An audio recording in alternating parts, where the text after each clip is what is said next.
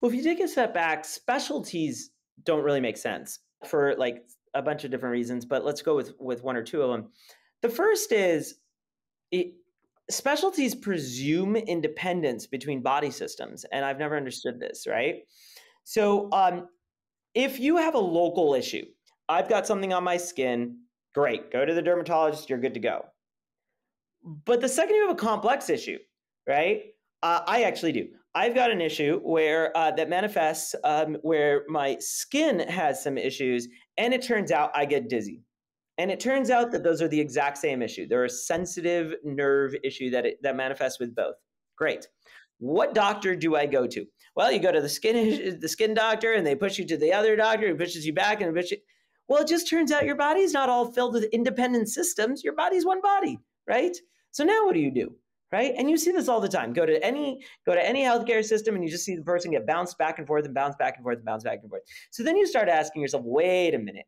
From first principles, why did we iterate to this? Like, how did we even end up with this specialty concept? And does it make sense? Is it right? And I'll tell you, it turns out that the ancient Greeks and Romans like totally fucked us on this one. So if you were in Mesopotamia sorry, this is my history lesson for the day. If you were in Mesopotamia back in the day, and you were you were part of the aristocratic class, you were fairly wealthy, and you wanted to go to school. It's called college. You went to, this is what's called, you got a liberal arts education. That's where the phrase came from. And it turns out that there were 7 subjects. It's what called the trivium and the quadrivium, 3 and 4 subjects.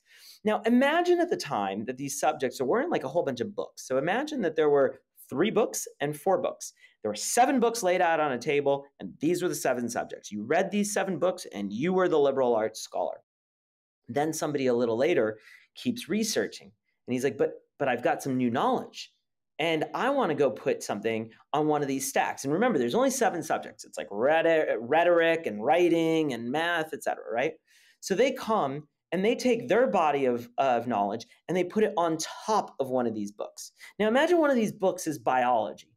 Turns out it wasn't. That one came a few hundred years later, but we'll pretend. So now this biology starts branching out.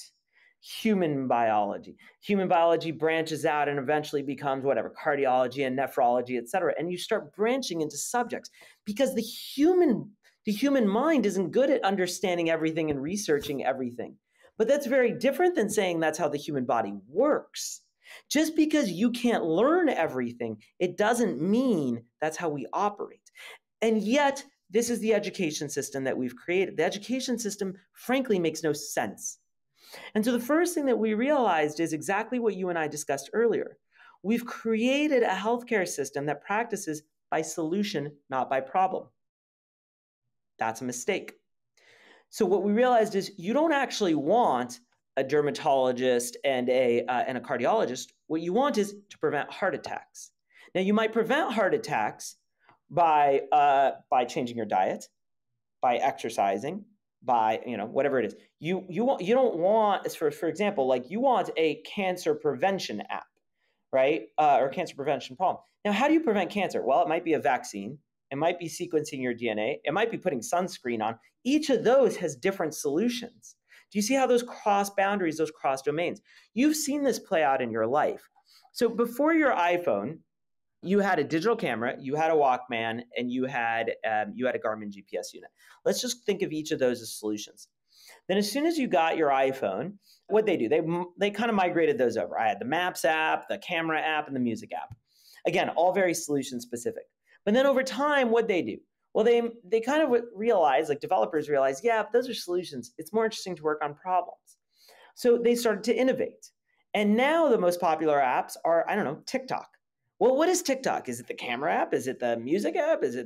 Well, it's kind of all of these combined, right?